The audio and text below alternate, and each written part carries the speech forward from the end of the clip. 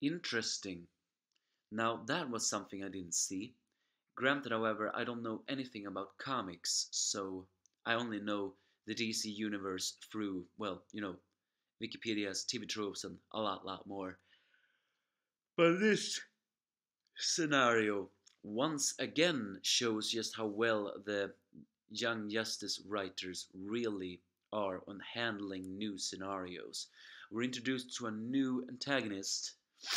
No, not a new main antagonist, but a new antagonist who who very well may become a very big threat, very likely working for the light.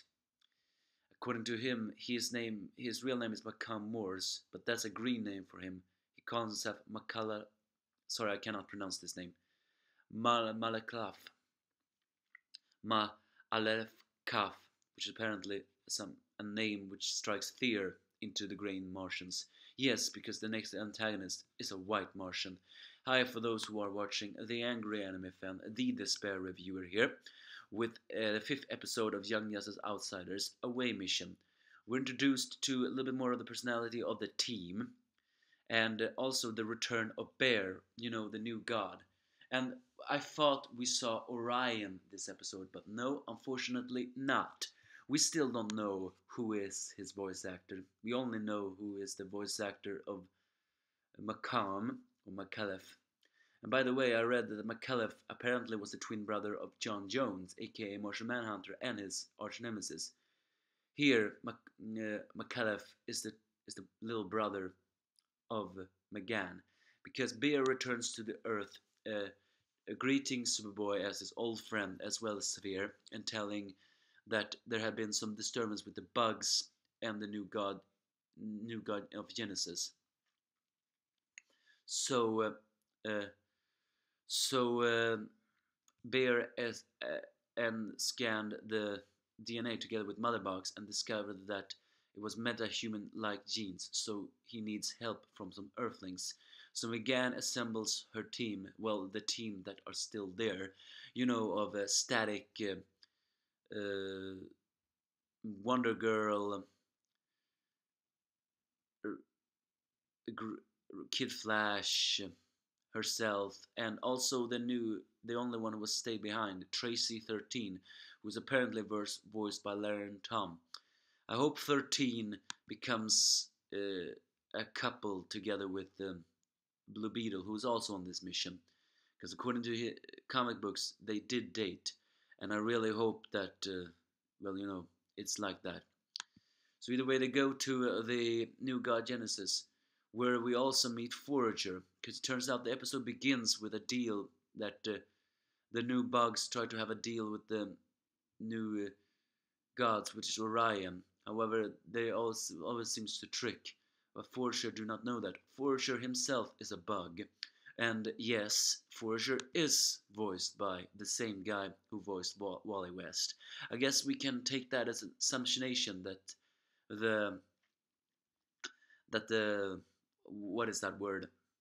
We can take this into assumption that yes, this means that Wally West really is dead, because now his voice actor comes back, yes, not voicing Wally West. In fact, when his voice actor was announced, a lot of people began to think that Wally was going to return, but then it turns out, until much later, that it was going to voice Forager.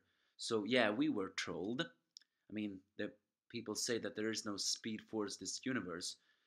However, you have to realize, writers, that until you show us otherwise, or at least until you kill off another member of the team, people are just gonna keep on guessing, you know.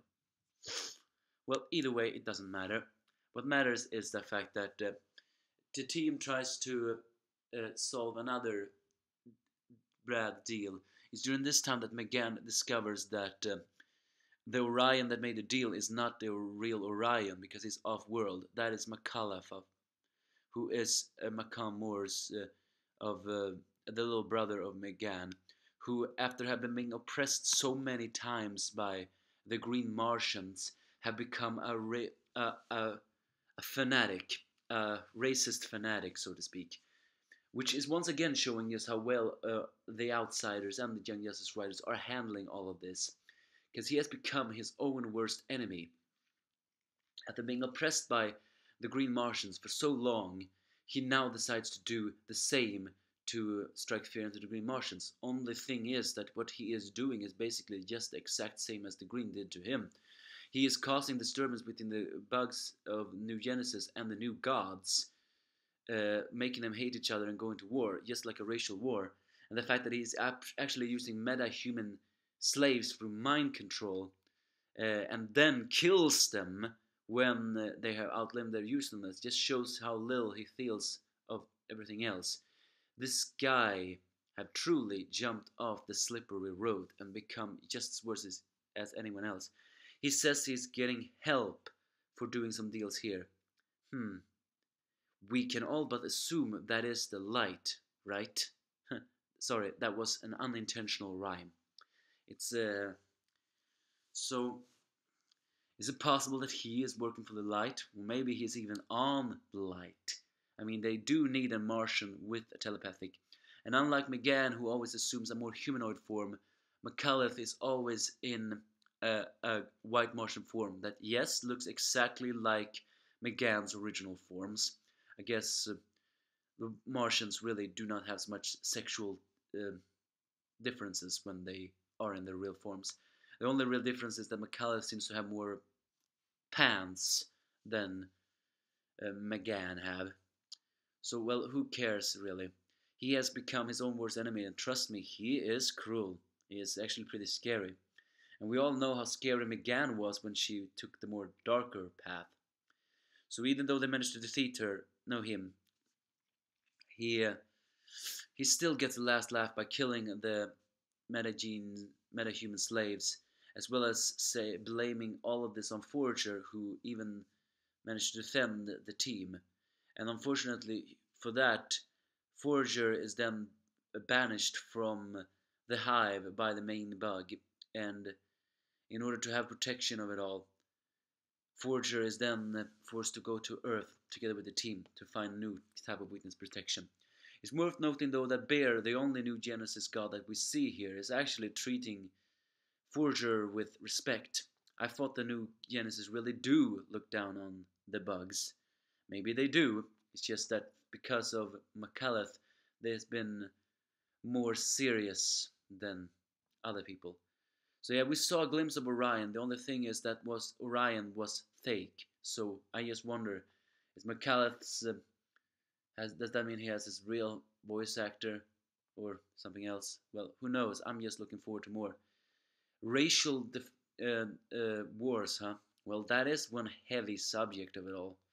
But again, it just shows just how well the writers could handle it. The fact that McAuliffe, who used to be the twin brother of John Jones and arch nemesis here, is changed into a white Martian and an enemy of McGann. That, yes, once again shows just how well they handle this. This was this was a dangerous episode, but maybe I give it an 8.5 out of 10.